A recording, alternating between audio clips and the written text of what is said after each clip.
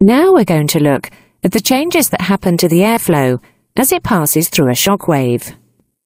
We can see a close-up view of the airflow flowing through a small shock wave on the top surface of a wing. The airflow is accelerating, and the grey shading shows the area of supersonic flow. Note once again that the shock wave is located at the rear of the area of supersonic flow. The velocity of the airflow downstream of the shock wave is subsonic, less than Mach 1. The air has been decelerated by the shock wave. And, in accordance with Bernoulli's theorem, if the velocity of the air decreases, its pressure will increase.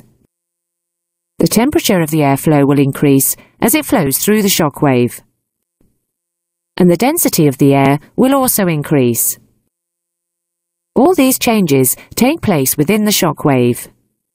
The airflow enters the front of the shock wave with one set of properties and exits the shock wave with a different set of properties. A further effect is that the airflow will begin to separate from immediately behind the shock wave.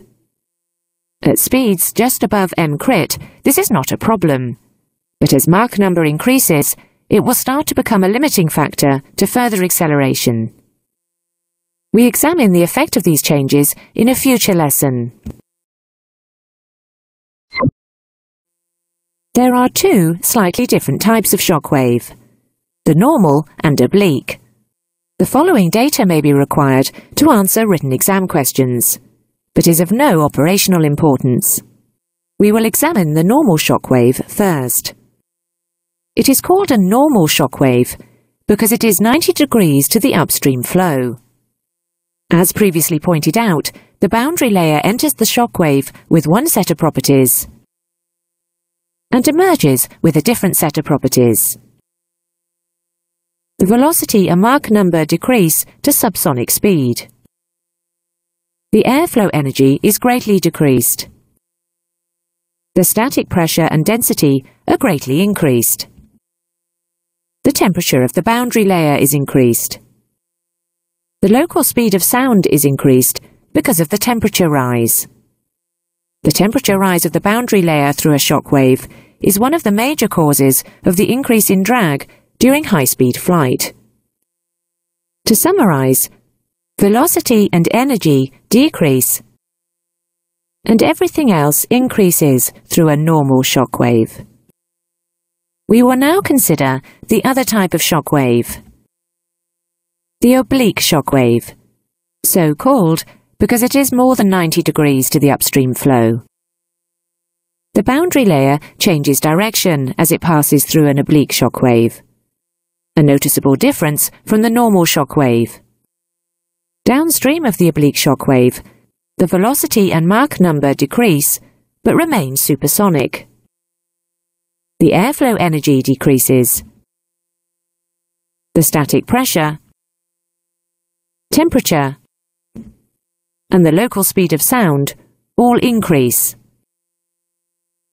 To summarize, as with the normal shock wave, the velocity and energy decrease, and everything else increases through an oblique shock wave.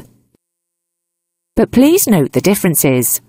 The boundary layer energy, static pressure, and density change more through a normal shock wave than through an oblique shock wave. The velocity and Mach number decrease through both types of shock wave.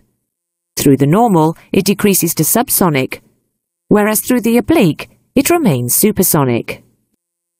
The other difference is that through an oblique shock wave, the airflow changes direction. We've just seen the changes to the properties of the airflow as it passes through a shock wave. We'll now examine how these changes affect the aeroplane. The diagram shows an aerofoil section with the vertical axis depicting decreasing pressure. The blue line is the reduction in pressure on the top surface. The red line is the pressure on the bottom surface. The difference between the two pressures generates lift. The center of the area of the top and bottom surface pressure distribution is what determines the position of the center of pressure, and it is the distribution of pressure that will be changing. There will always be a small amount of separated air at the trailing edge, called the wake. In the top right-hand corner is a sketch graph showing lift coefficient against Mach number. The red dot is a sample lift coefficient at Mach 0.75, our assumed M-crit. In the bottom right-hand corner is a sketch graph showing drag coefficient against Mach number. The red dot is a sample drag coefficient at our assumed M-crit. If M-crit is exceeded by even the smallest margin, a shock wave will form on the top surface, with an insignificant amount of airflow separation immediately behind it. We will now see what happens to the distribution of pressure with increasing Mach number. More of the airflow will be accelerated to supersonic speed, and the area of supersonic flow on the top surface will be bigger. Because the shock wave is always at the rear of the area of supersonic flow, the shock wave will start to move rearwards. With the initial acceleration to Mach 0.84, the shock wave doesn't move very far aft, but it will become thicker and start to have a greater effect on the airflow through it. There will be a lot happening during these next few animations, so don't try to watch everything. Please concentrate on the shape of the suction and how it changes. The shock wave makes the top surface pressure change shape. There is now a negative pressure differential on the aft portion of the wing, and consequently, the centre of pressure has moved rearwards. Rearwards movement of the centre of pressure is a significant development, which will be examined in detail later. There has been no loss of lift. In fact, during the acceleration to Mach 0.84, the lift coefficient has increased slightly. Unfortunately, the drag has also increased, which is one of the limiting factors to operating an aircraft at speeds higher than about Mach 0.84. Please also note the increased airflow separation from immediately behind the shock wave. At higher Mach numbers, this will become another limiting factor. We have introduced the changes that take place when operating an aircraft up to a typical maximum operating Mach number. We can now examine higher Mach numbers and why we don't want to operate our aircraft at those speeds. The reasons why it is not wise or efficient to exceed approximately Mach 0.84 will now be examined. If the Mach number is allowed to exceed approximately Mach 0.84, a typical maximum operating Mach number, the increased airflow separation from behind the shock wave, will start to cause a phenomenon known as high-speed Buffett. Observe the airflow separation increasing and forward movement of the centre of pressure. The separated airflow from the shock wave will extend beyond the tailplane. A shock wave has now started to form on the bottom surface and will cause the bottom surface pressure to change shape. Further acceleration to Mach 0.9 shows both shock waves moving further rearwards, and the changes in pressure distribution on the wing has caused the centre of pressure to move forwards again. The lift coefficient has decreased radically, and the drag coefficient has continued to increase, both of which reduces operating efficiency. Airflow separation has also increased. Further acceleration sees both shock waves moving all the way back to the trailing edge. There is now supersonic flow over the entire top and bottom wing surfaces. The pressure distribution has evened out, and the centre of pressure has moved aft. The lift coefficient has consequently started to recover, and the drag coefficient has reached its highest value.